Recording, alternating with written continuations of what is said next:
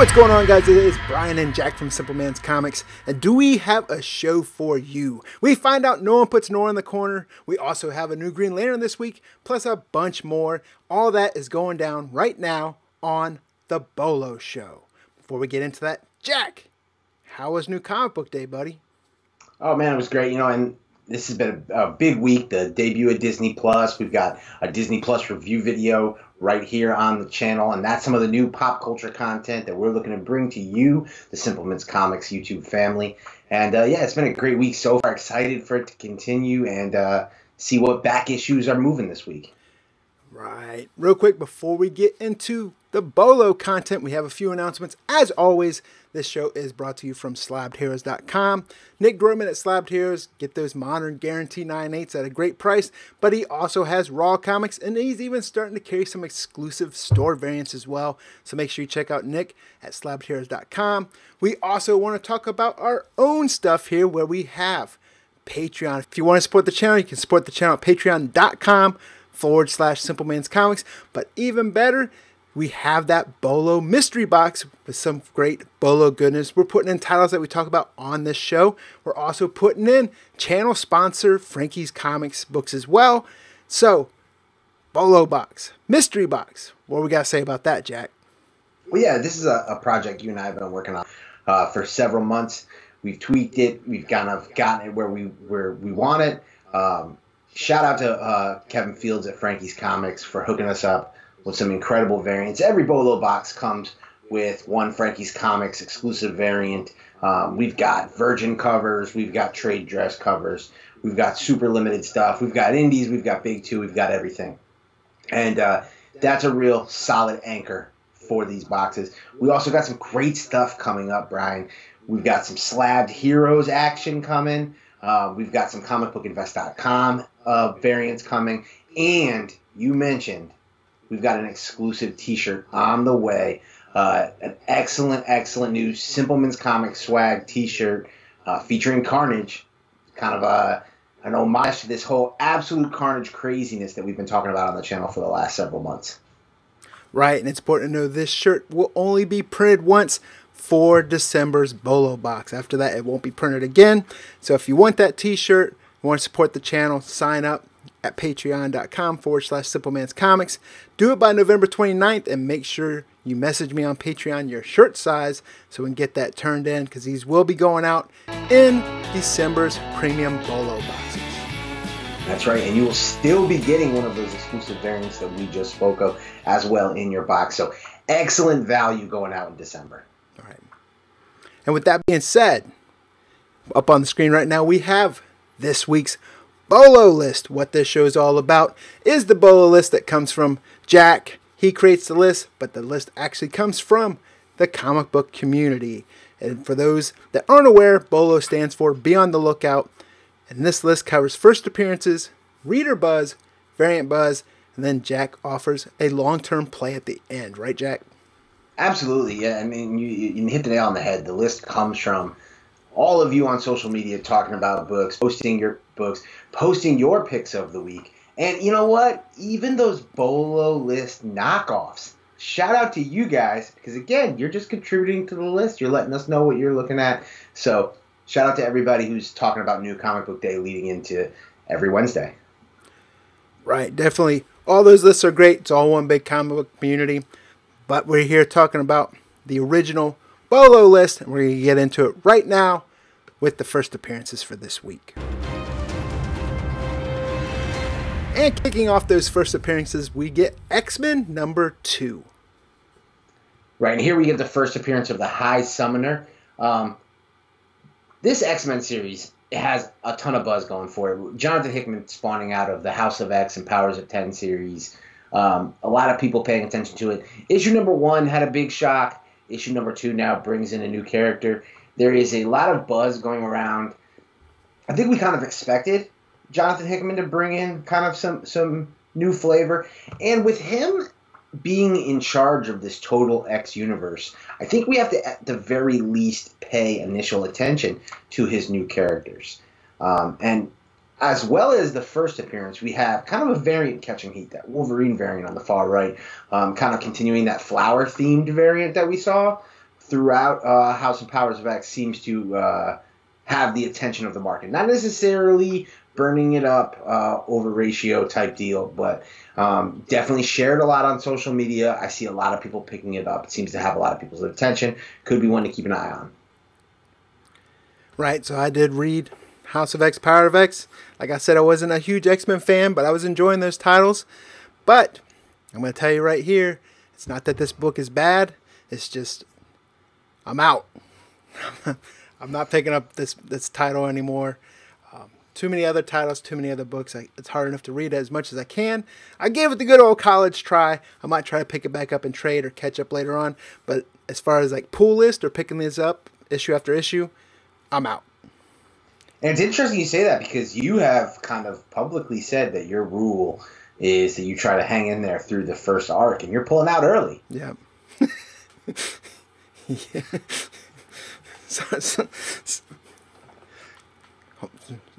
Yeah, sorry. Pull out game is strong here. Yeah.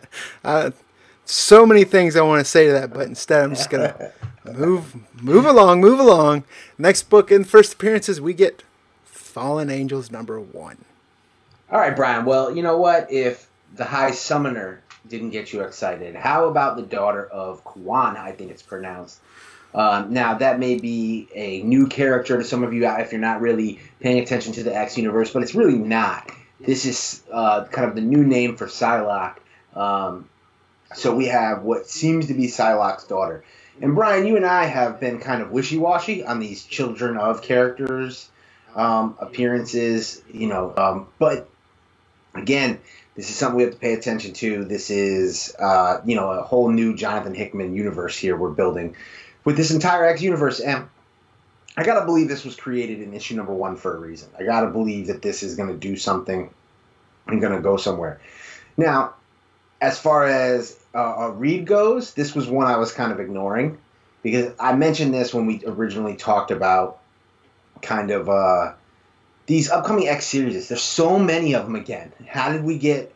This is what bothers me about what's going on with the X-Men titles is how did we get back into a place where there's like 10 different X teams? Now that's the negative. The positive is you're talking about Psylocke, you're talking about X-23, you're talking about Cable. That's a pretty cool team.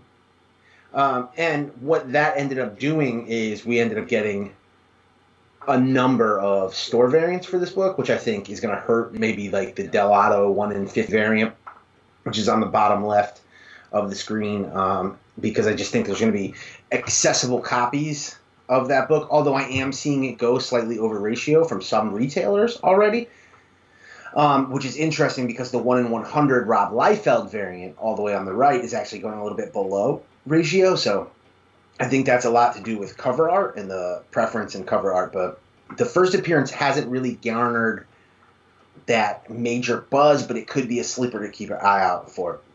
If you are in the market for the first appearance and you want to pick up the first appearances, Brian, I think you know what I always say in this situation. Grab that cover A. The cover A is going to be accessible. It's going to be cheap. You're going to have a lower buy-in. And, if that character pops later on, those will dry up and you'll be able to kind of turn a positive ROI rather than chasing these high-end and expensive variants. But if you're a Delato fan or if you're a Rob Liefeld fan, these are some cool variants also to take a look at. Yep.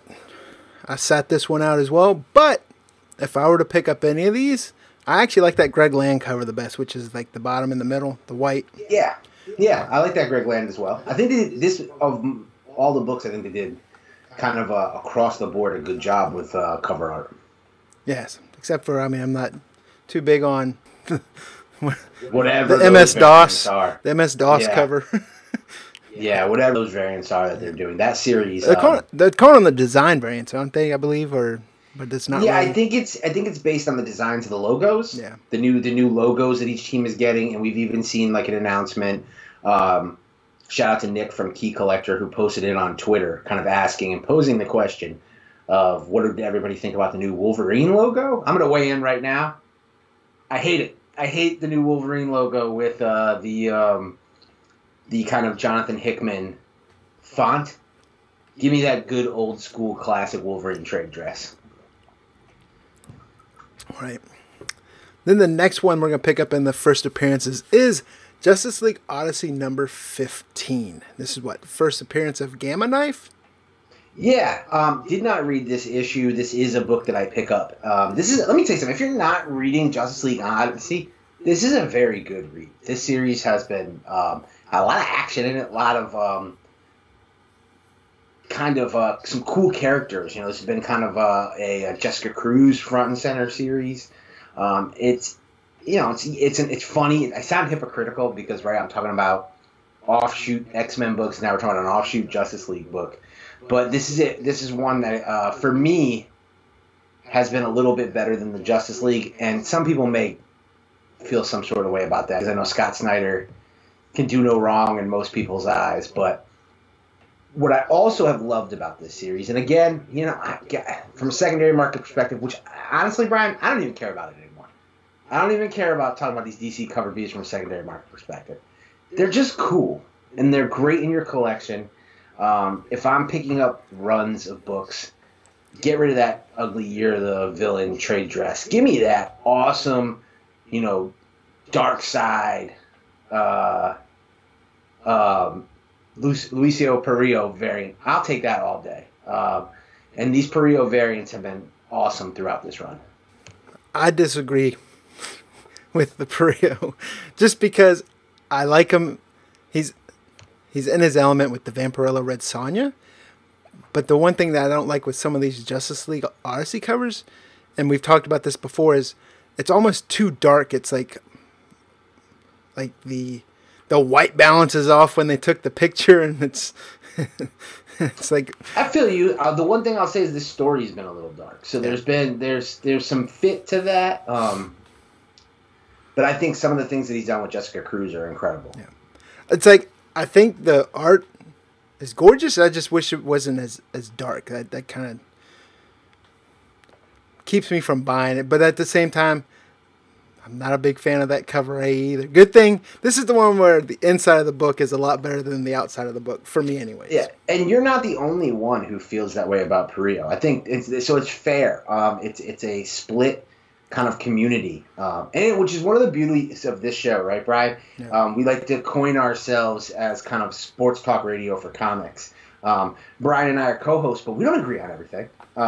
And Perillo is one of those things that divides us. Maybe it's my Italian pride that keeps me hanging in with my guy, but his covers just strike me. And I don't mind the fact that there's a lack of a background or they tend to have a darker tone. And those are the two things I hear. I hear quite often is some people want to see more like action in the background, and we don't often get that with him. Yeah, you get that a lot with Alex Gardner also. Yeah. But it's more of a portrait style.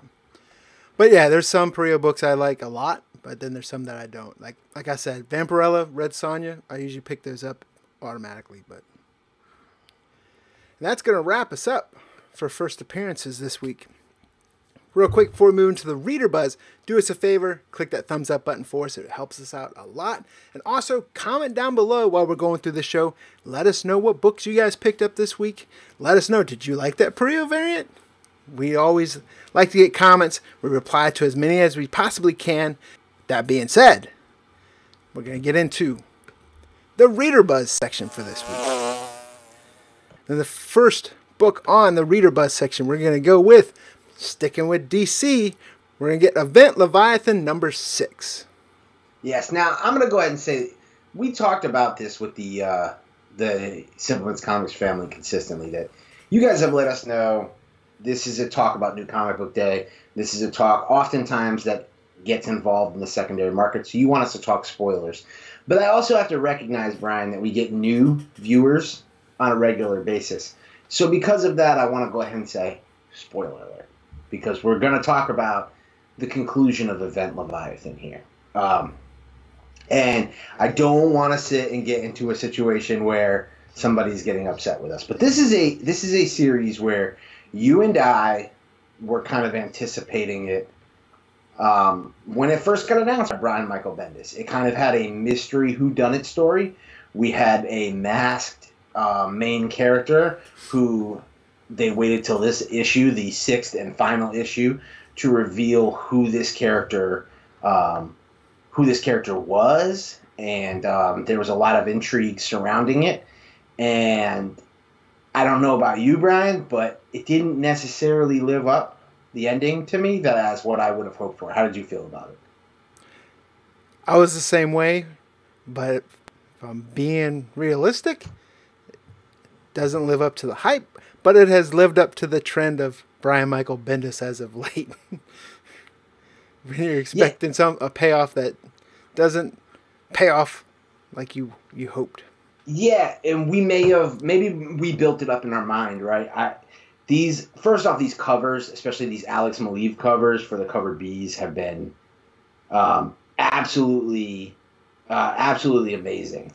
But we kind of got to a point with this series where, first off, the reading of this series has been great. From issue to issue, I've enjoyed this series. If you haven't read it, I think this is a good pick up and trade one.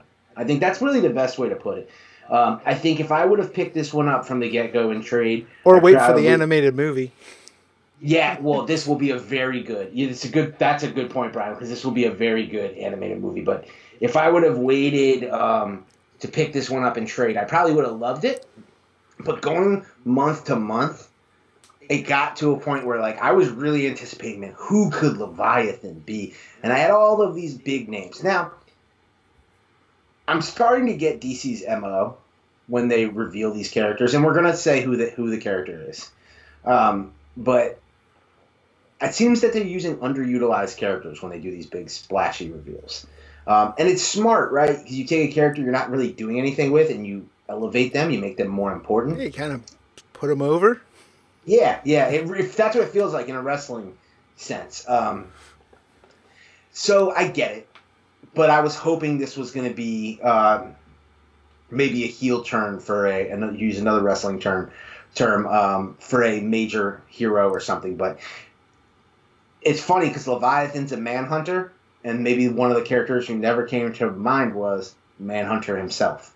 So this is the second Manhunter. Mark Shaw is revealed as Leviathan. Now, if you're not familiar with Manhunter, if you're a comic collector, you've probably seen his first appearance. You've probably seen it at some point. It is one of those DC first issue specials where DC was kind of throwing out first issues to see, like, what would sell. If any of them would sell, they would move on with a series. And it was actually done by Jack Kirby. So, it's kind of got some history. It is a findable issue. These back issues have taken off on the secondary market. But I can't tell you over the years how many of these I've picked up. And I would pick them up just for the Jack Kirby-ness of it. The big question is, what's going to be Leviathan's role in the DC Universe after this? We don't really know. It was a fun series. It didn't knock you out with that issue 6. It kind of just jabbed at you. So it's all going to be about where we go from here. So I agree. Was a decent read, but it didn't pay off like I wanted it to. But this next book we're going to talk about this week, I enjoyed the heck out of this book, and this is Detective Comics 1015. Here we get where Nora, she's like no longer playing second fiddle. She's like, screw you. Why are you trying to always make me do what you want to do? I'm going to go do my own thing and embrace all this power that I have now. Yeah, and it's funny, Brian, when I did the long-term pick of the week with Detective Comics 1014, which, by the way, I feel very good about that pick as we sit here today talking about Detective Comics 1015. We heard some, again, you put yourself out there like this, you're going to hear negativity. That we don't even stress about that. I don't even worry about that. But there were some people who didn't like the pick, and they kept saying, well, it's not Nora Freese's first appearance. And I've pointed out on the channel before, you got to distinguish between, when you look at the cover of cover A, you see Freeze. That is the villain name of this character. This is essentially, that's their moniker. We're not talking about Nora Freeze, Fries. Mrs. Freeze is a badass. And you're right, she's really embracing the power. She's been on ice for how many years? Yeah. She goes full on Elsa at the end of this story. Yeah. Let me tell you something. She looks cool. She is as cold-hearted as the character would suggest. Things are not going the way Dr. Freeze kind of imagined. And she's been put in place to be a formidable villain. Yeah, I was thinking the same thing. I was like, I got more excited about the potential that she has coming out of this book, and how I could totally, depending on what they do with her, you could see her, it never, won't ever happen because the popularity's there, but slide over Harley Quinn because this bitch is badass. Yeah, and I sit there and I go, for certain, slide over Dr. Freeze. Yeah. Right? Because I feel like we've told his entire story. His entire motive, that was another negative thing I heard was, well, his entire motivation was saving her. Now, once he's done it, there's nothing for him. All right, there's nothing for him. But now she's got a world of motivation, man. She's been on ice for how many years? Imagine if you came out into the world and realized that you had just lost so many years of your life. But she hasn't aged, and, she's got this angst, and she's got this person who was basically trying to stop her from making her way back to the world. Yeah. But he trained her up at least. Yes. So, like I said, and here's the big thing is, Brian, the optics. She looks cool. Yeah. So I tell you what, I'm going to go ahead and, to quote my man Arun Singh, I'm going to go ahead and throw a Bolo audible on this. I'm telling you, Detective Comics 1014 is if it's still sitting on your LCS shelf, you're going to want that one, I think. But either way, I think this is going to be a good reader run. We also talk about sets, right? I think this is going to be a good set, this 1014, 1015, 1016, because we talked about it on the last call show. She's going head-to-head in the next issue with Batman, one-on-one, and it looks like it's going to be a slugfest. I definitely agree, and I've been enjoying Detective Comics the past few issues. Wouldn't you say, Brian, that both Detective Comics and Batman have been good for the last few months? They've been fun reads? Outside of that Magnum P.I. Batman issue, yes. Yeah, for sure. For sure. But I enjoyed Tomasi's run on Superman before they pulled him off there. But either way, Detective Comics has been great. And if you haven't been reading it, at least pick it up through the last arc, because this Mr. Freeze, Mrs. Freeze arc's been great. And full bonehead moment, I was reading the book, and at one point Batman said something like, "We have to go after Freeze," but I read it that we got to go get fries. I was like, man, this guy's hungry. But yeah, great issue. Definitely recommend it to people.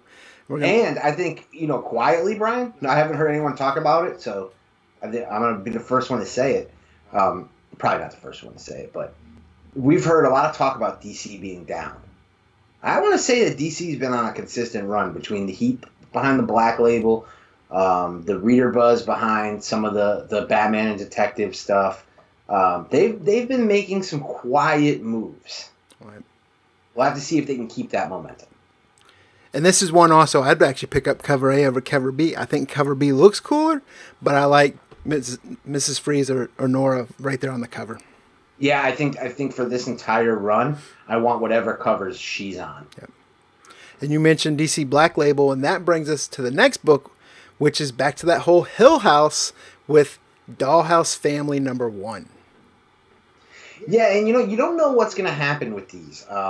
I keep hearing a lot of talk about speculation involving HBO. I think that comes from Key Collector kind of speculating that. And again, you can't even get mad at him because he's just speculating.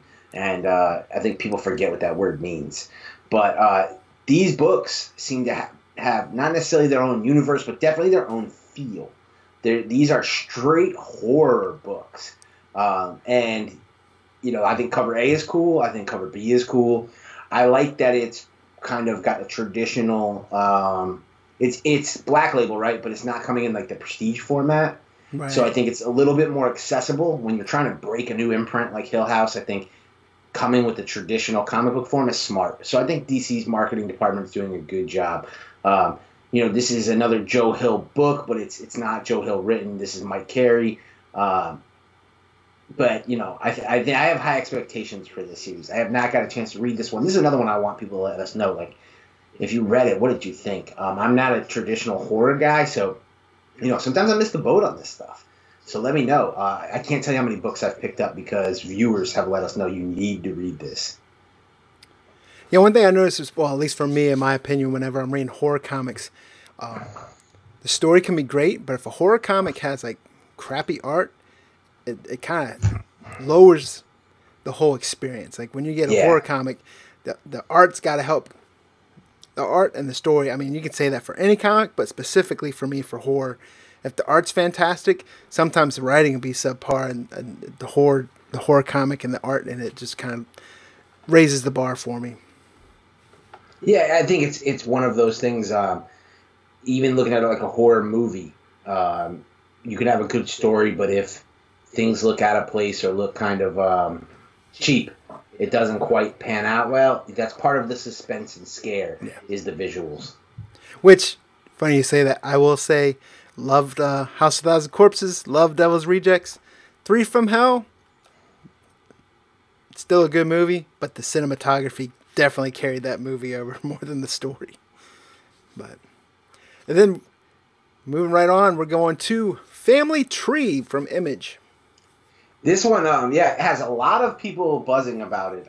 We may see quite often Larry Doherty from Larry's Comics in the chat. He was really talking this one up. And I don't want to make it seem like he was super putting it over, but he said that he made a comment that Jeff Lemire is his favorite writer, and he gets worried that when a writer like Jeff Lemire, man, this guy, he and Cullen Bunn, as far as like independent comics, busiest guys in the game. I'd also throw Donny Cates just in general in that. Yeah, you almost feel like they have bodies in their freezers the way they write such great horror books all the time. Right, yeah. It's got to be a scary dude. But yeah, he delivered with another one. This one's getting some solid reader buzz, good reviews. People are excited for it, so it'll be interesting. I haven't read this one yet either, but I'm interested too. It's definitely one I've grabbed, and it's interesting that Lemire just never disappoints for me. I always seem to really... He's a writer who tonally I tend to really like his stuff. Yeah, he's another one that I like his writing more than I like his art. Yeah, I mean, and that's not to down his art, but yeah, he's at his best for me when he's writing the story. That's where I like him. He does great art. I mean, a lot of people like it. It's just it's a specific style, though. It's kind of like Ben Temple Smith, or people tend to like it. But either way, moving on. This next book, I know Patreon member and fellow YouTuber Comic Man Andy definitely picked this up. I haven't had a chance to read it yet, but we did talk about this on the Last Call show, right? Right, Punisher Soviet. We're getting kind of a out of the country old school Punisher story from Garth Ennis. And this one, I would never expect to have major secondary market success. You're not going to see an MCU movie based on this storyline, more than likely. But hell, you never know, right? But this, I would just expect, this is like a love letter to me to Punisher fans. This is the Punisher series a Punisher fan wants to read. This reminds me of Punisher Max. This is some real badass Punisher action. And I think that there's few people who can tell a story with the Punisher out right now like Garth Ennis. So I think it's the perfect placement, perfect writer. I think this is going to be a fun one, this whole miniseries. Yeah, it's funny because right after we talked about this on the last call, we mentioned similar points with Garth Ennis. Like right after that, within the past few weeks, I've reread Volume 1 and Volume 2 of that Punisher Max omnibus.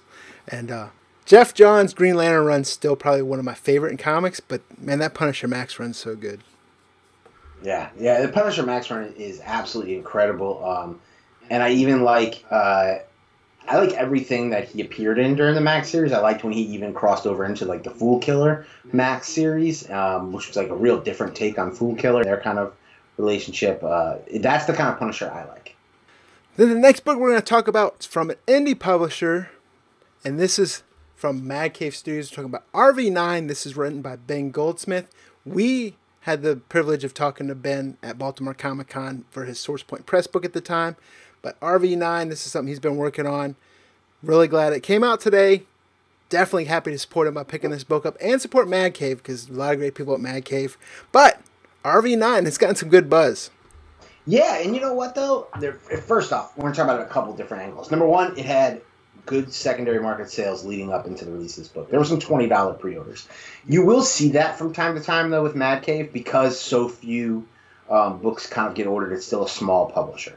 Another thing about this book that it had kind of almost working against it, but will long-term be working for it, is releasing so close to Wolvenheart, which had a much larger buzz going for it and reception within the market as far as like retail orders.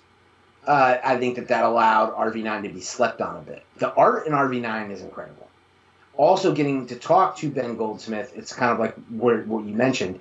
We got kind of an inside take. I was not aware kind of the way the writing scheme is with this book, the way that every time the main character is an assassin, and every time she kind of goes into a situation, it perspectively changes, and you're like looking at it through kind of her perspective.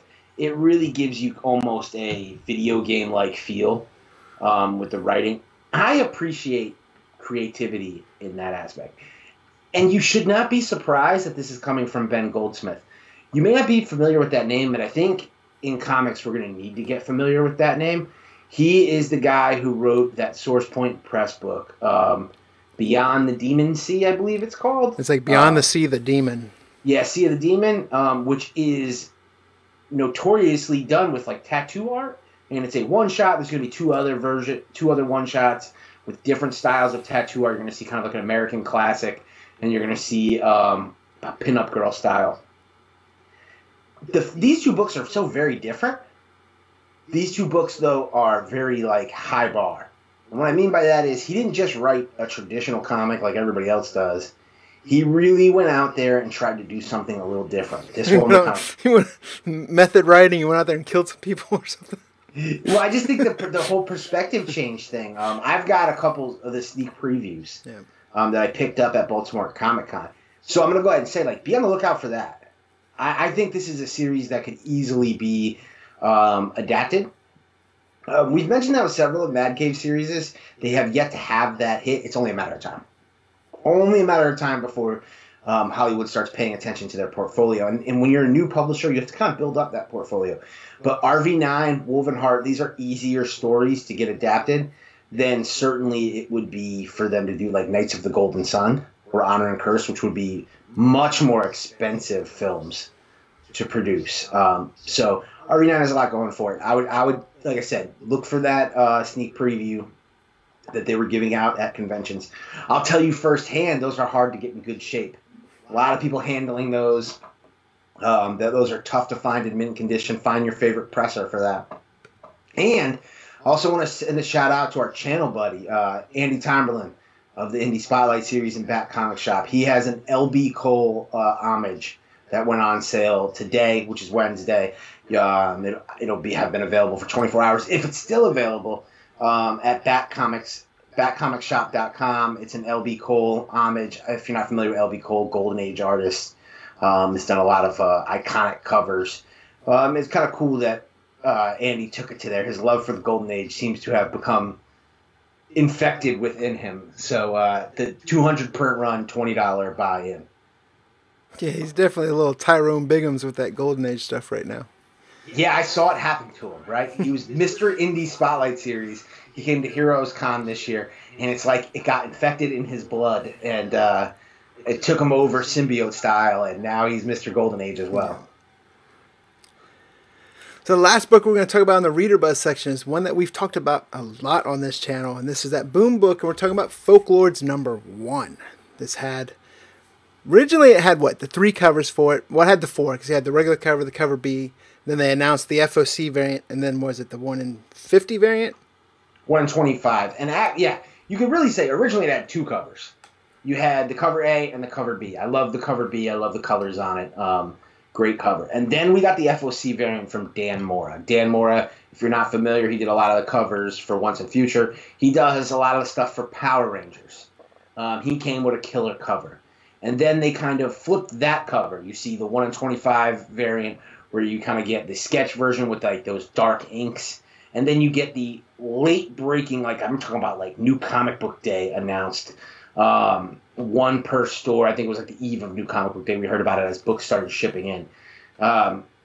one per store variant, kind of the full sketch treatment for this book. I gotta say, Brian, these books are moving, but undervalued. We're seeing the 1 in 25 go for about $20. We're seeing the one per store go for about $25.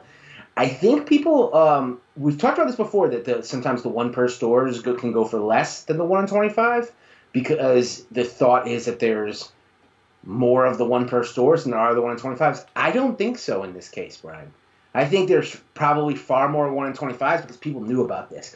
We were screaming folklords, folklords, folklords months ago. This has some serious reader buzz. Matt Kint really killed that first issue.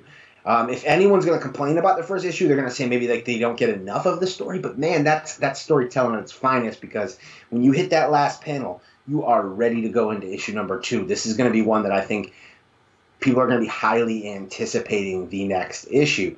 And it went to a second print early, and it looked like Boom got themselves into the same situation as Once and Future, where went to a second print. Again, they did the predetermined print run. It's not Boom playing games with speculators or anything. I mean, these companies, they're bigger than that.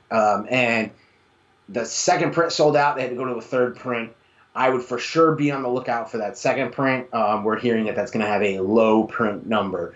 So that's something that I would pay attention to. I would expect it to go similarly to what we saw with Once and Future. Yeah. And I will say, if you haven't read this, minus everything aside from it, give it a read.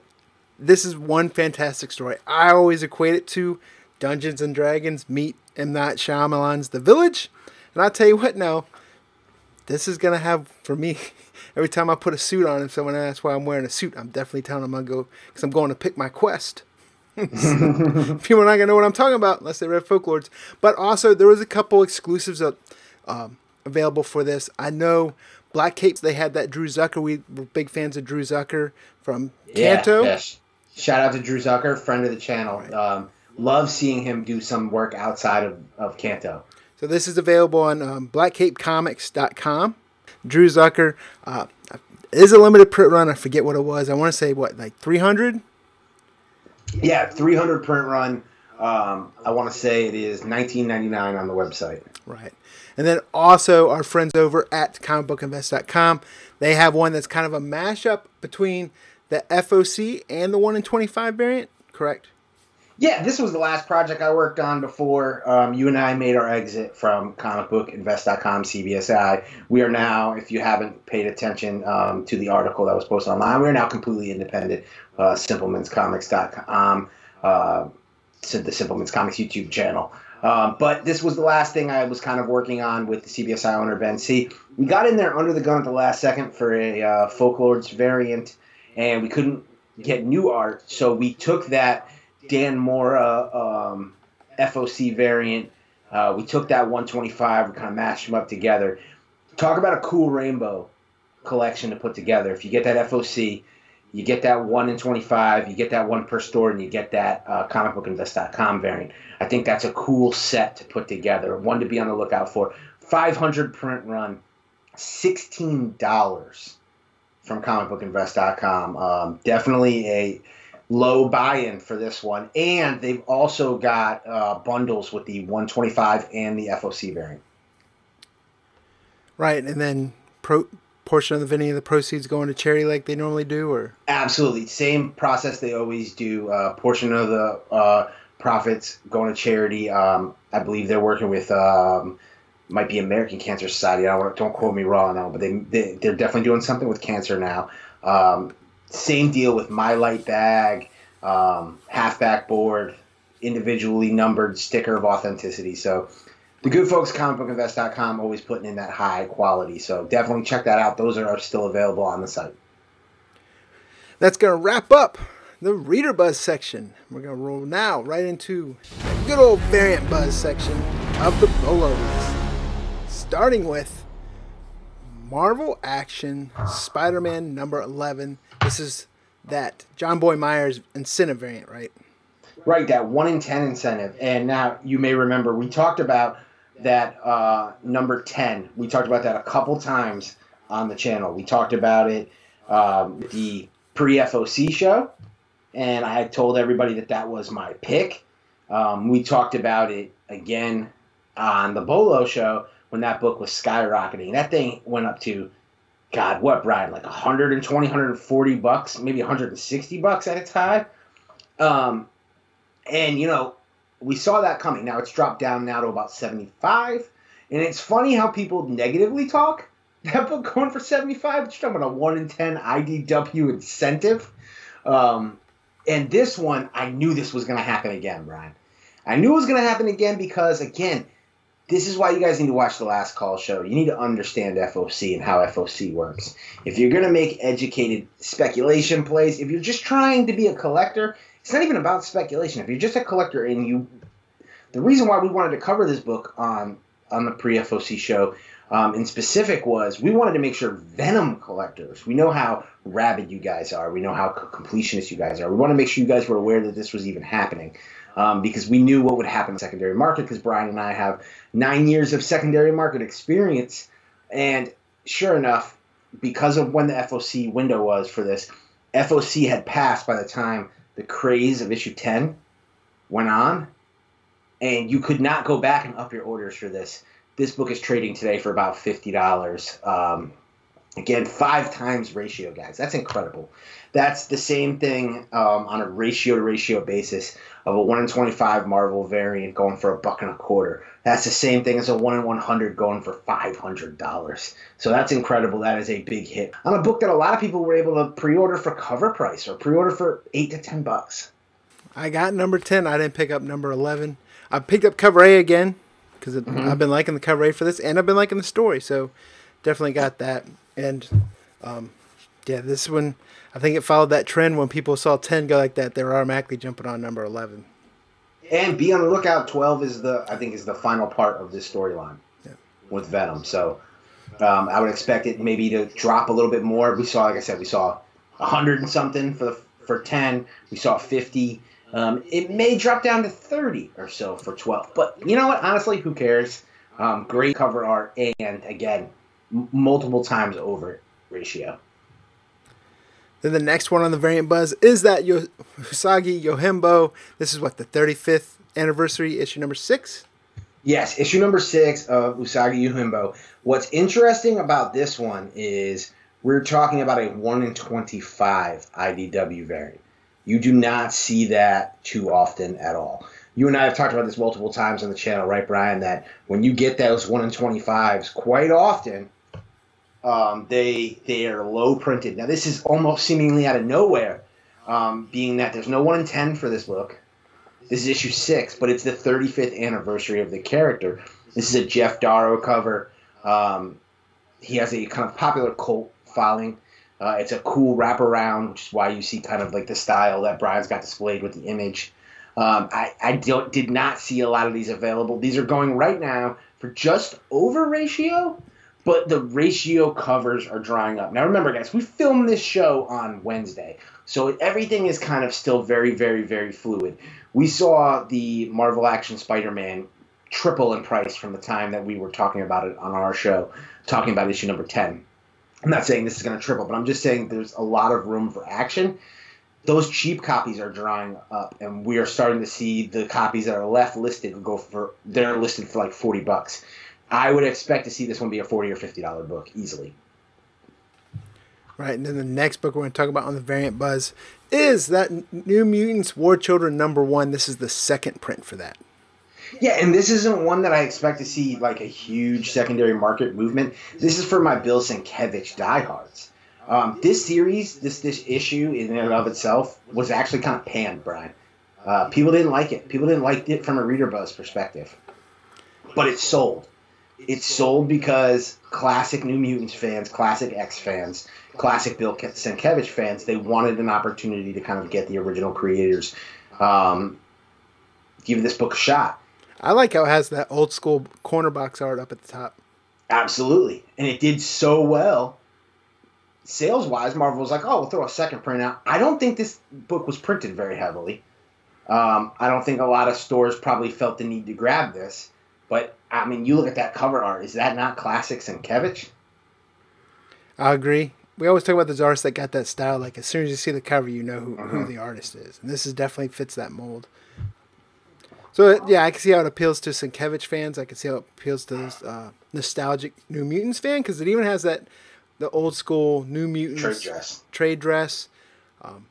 And second print, like you said, it's probably not heavily printed, so I think it's going to be a hardcore fan, especially at first. But you never know down the road. This could be one of those cult books that all of a sudden just pops off. I could totally see this being a sleeper book years down the road where you're like, why does this sell for $25? It could be one of those types. Then the next one in variant buzz is Morbius #1. This is that incentive In-Hyuk Lee variant, right? Yeah, this is funny. This is a Marvel #1 of a book, of a character, where we know a movie's coming. And a movie's coming with a major actor, right? And there is really not a lot of buzz for this series, would you say? I pretty much said that. I felt that way when we talked about this at the last call. Right. You were not amped for this one. Well, it's just but it's one of those ones that I don't ever see it holding its own title. I think it's one of those things where it's a great character within the Spider-Verse or the Spider Universe, Spider-Man story, but every time it has its own title, it doesn't seem to last very long, or they reboot it, it's just the trend it's been having. Well, I don't disagree with you on history. I was hopeful with this one because if they want it to be a standalone movie franchise, Brian, they got to be. How do you do a standalone movie franchise? You can't write the comic book standalone. But I agree with you. I think Morbius works best when he's, say, like a part of a Spider-Man story or something. But or Sinister Six type stuff, or yes. But you know what? Here's what's great about this book that we're talking about right here. We're talking about In-Hyuk Lee. 3 Up, 3 Down debuted on the channel yesterday. You and I, when we were recording it, I said the one thing that I almost put in the up section was In-Hyuk Lee. In-Hyuk Lee's on fire. All of his covers seem to do very well. He's got that consistent style, reminds me of Gabriel Dell'Otto, where it's like it's getting to a point where he's starting to build completionist fans. This one is selling for ratio to $60, so it's going for 50 to 60. It's going for ratio or a little over, which is very solid on the first day of release, and it's even more solid on, again, a series with very little buzz. I think this book has more buzz than the series itself. Now, I didn't look, but did this have like a 1 in 200 version of this cover? It didn't, right? It did not. Yeah, and I think that's kind of why you're at least seeing this at or above ratio right now, because if they would have had that virgin, I think it would have killed both of them. And I think they always do, right? We've talked about that before. I hate do one or the other. Yeah. I have no problem with a 1 in 200 virgin cover, but don't do it and have a 1 in 50. Right. I didn't pick this book up. I didn't pick this variant up. But if you guys did, if you're watching this and you picked it up and read the story, let us know how it is, because I didn't put it in my pull list. Yep. But the next one we're going to talk about on the variant buzz is that Go-Go Power Rangers #25. It's that incentive homage cover. I think anyone around in the 90s kind of know what this is a cover for. It's that classic Nirvana album. Or you could say Weird Al. I think it's a Weird Al homage. There you go. Also, of course, I know that the Ninja Turtles did this one very successfully, did this cover with an homage very successfully. But, yeah, you got that classic Nirvana, was it Nevermind album? They've got that homage. Here's the thing. You're not seeing a lot of these listed. They seem to be listed for about 30 to 35. These Go-Go Power Ranger variants are something to keep an eye out for. The ratio on these is what, 1 in 20? 1 in 20. Yep. And the thing about them is not a lot of stores are ordering Go-Go Power Rangers that heavy. It's always been looked at as kind of like the cartoony offshoot to Mighty Morphin Power Rangers. But you and I talked about this when Necessary Evil began. We told people, don't sleep on the Go-Go series, because this series is going back and forth with Mighty Morphin Power Rangers in this Necessary Evil story. So if you're only reading Mighty Morphin Power Rangers, you're missing out on a lot of context. And they do these great 90s homage variants that I think are being overlooked and are doing solidly well in the secondary market. Yeah, because what have they done? Smashing Pumpkins, NSYNC, No Doubt, right? Yep. Are the ones I Yeah, can think of. they were doing 80s movies early in the series. When they moved into the 90s, they started doing 90s album covers. So if you're somebody like our age, Brian, it's got everything that we find nostalgic. It's got the movies of our childhood. It's got the music of our teenhood. You can leave and sync, but I know it's going to resonate with somebody. But it's one of those things where it's like they're a Wu-Tang album away, Brian, from having me like beyond pumped. But I like these. I think long term, these are going to be solid because these will dry up. And people in Bolo Nation know, I've often talked about, I love being big fish in a small pond. I love listing a variant on eBay when I'm the only one listing it, where there's no other copies. This is going to be one of those books. This is going to get bought up by Power Ranger fans. It's going to be bought up by Nirvana fans, and it's going to dry up. I promise you. Wait a year, you will not see this book available.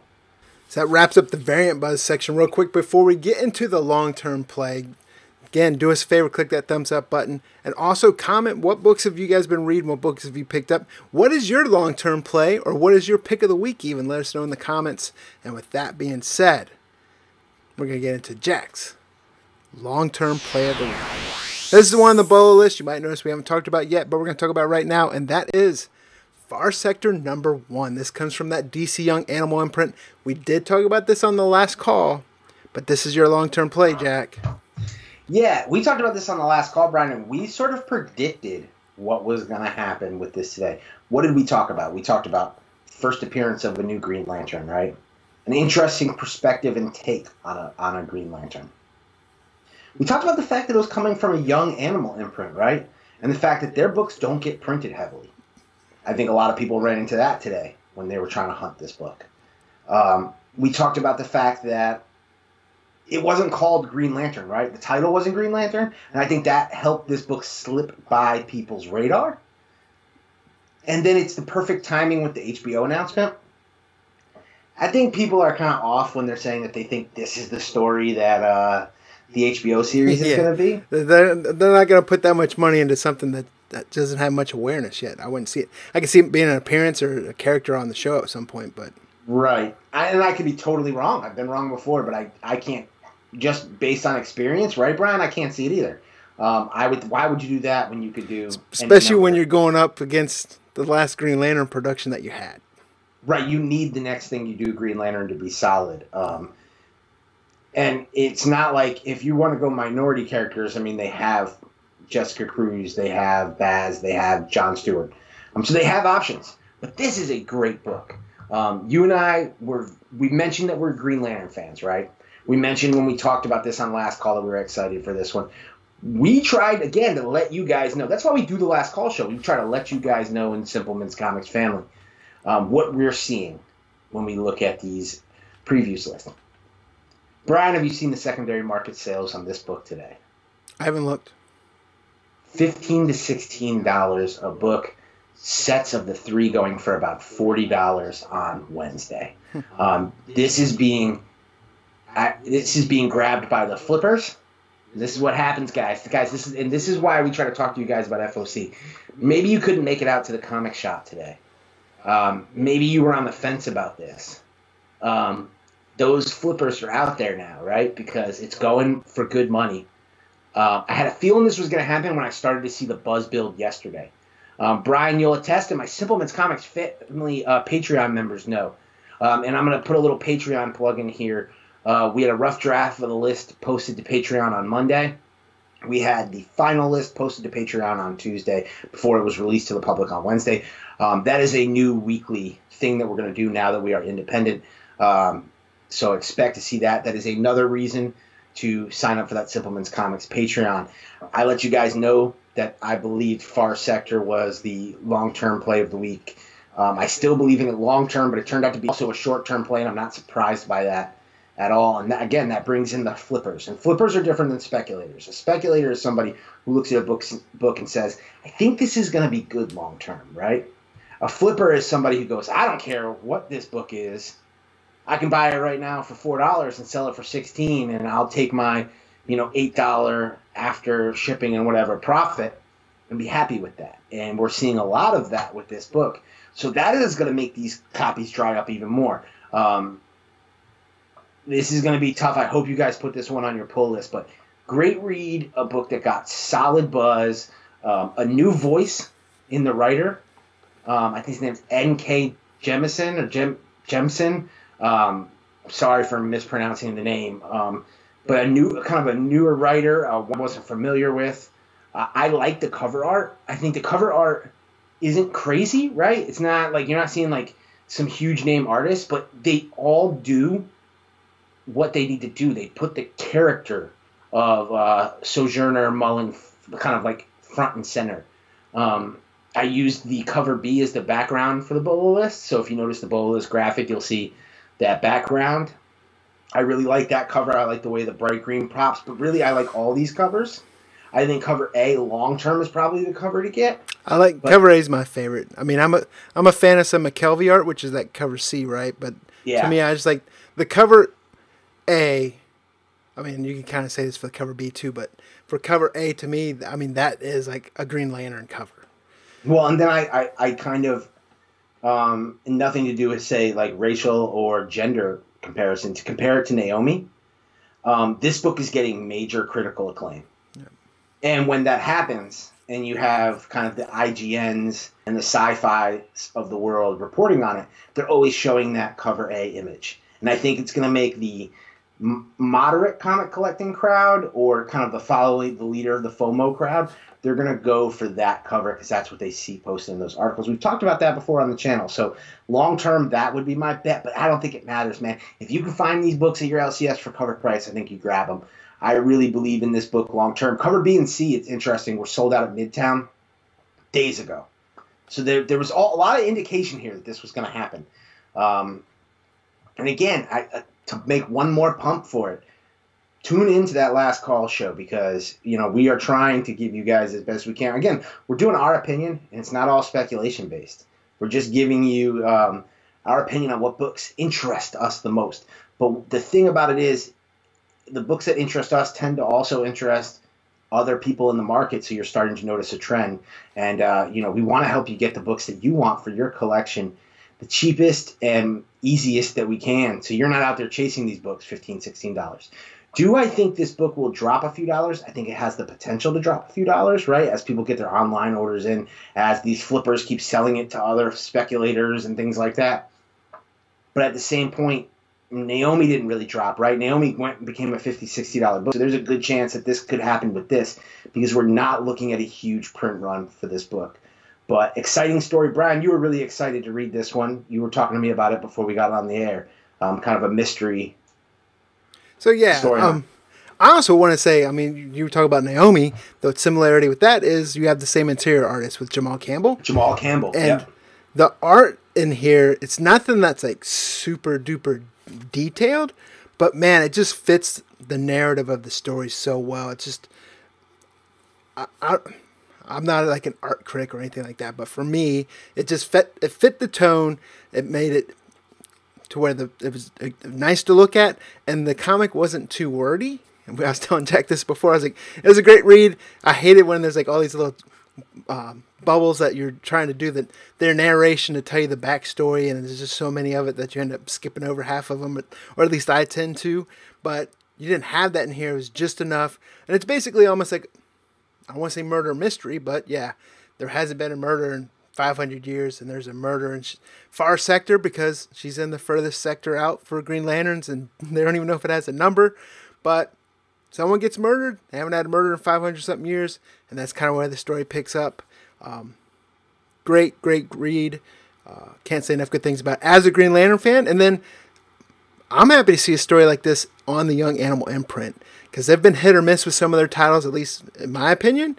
Huge Mother Panic fan, and Far Sector's another one that one issue in I really like. Yeah, and I can already see this one going. I'm going to make the comparison again, the Naomi route, where I think this miniseries will do well. And then I think they will eventually bring her into the DC Universe continuity somewhere, and that will have to be popular. So, if you're not on the Sojourner Mullen kind of train, now, you may want to think about doing. This is a major first appearance, and before we're done talking about this book was in the first appearance section. It was in the reader buzz section, and it was in the variant buzz section. You don't see that very often, and that's where you've really got a home run, and that's why it is the long-term play of the week. Real quick, before you mentioned you can see her popping over into DC continuity, as a reader of this book, I want to see the opposite first. I want to see people from DC continuity show up in this Young Animal imprint in this title series, and then eventually use her in those other DC type titles, because I think that sets the tone, sets this whole I don't want to say universe because it exists within that Green Lantern universe, but yeah, great read, and I agree it makes a great long-term play for you this week, Jack. And that basically wraps up the Bolo list for this week. So we did cover those first appearances, covered that reader buzz, variant buzz, and then Jack just gave his long-term play. Once again, I want to bring up that December for those Patreon Premium Bolo Box subscribers. We'll be getting that exclusive Carnage shirt plus a variant with that box as well. And if you want to sign up for that, you need to do that by November 29th. Or you can still sign up and you'll just be getting the regular premium Bolo boxes. That includes that Frankie's variant, as well as some other books. We got some Slab Hero books coming. We got some comicbookinvest.com variants.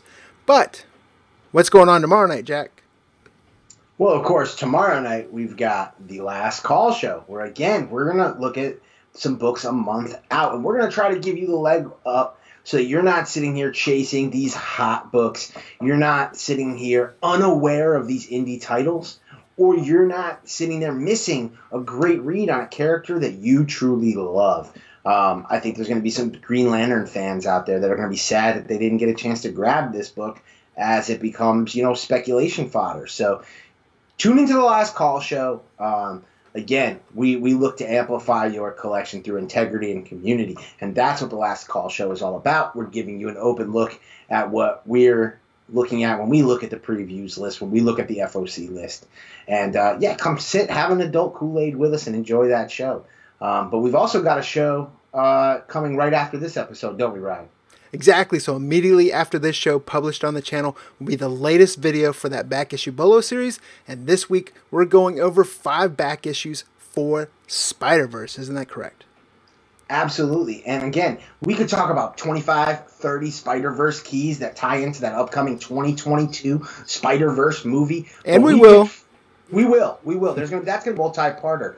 But we started with 5 books that you should be on the lookout for. Great opportunity if you're hitting your LCS or a convention this weekend to go ahead and start digging through those back issue bins and check out. And if you're, hot to trot on some Green Lantern action after reading Far Sector, on the channel, we've got a back issue Bolo episode with some Green Lantern keys. So be sure to check out the new video premiering immediately after this episode. And be sure to check out the one that came out last week. And we listened to you guys, and you guys wanted that back issue Bolo, and we are bringing it to you. Right, and also going forward, if you aren't already, make sure you subscribe, hit that bell notification, so that way you always get notified when videos like that are published on the channel. I'm Brian Wood with Jack DeMeo. This has been The Bolo Show.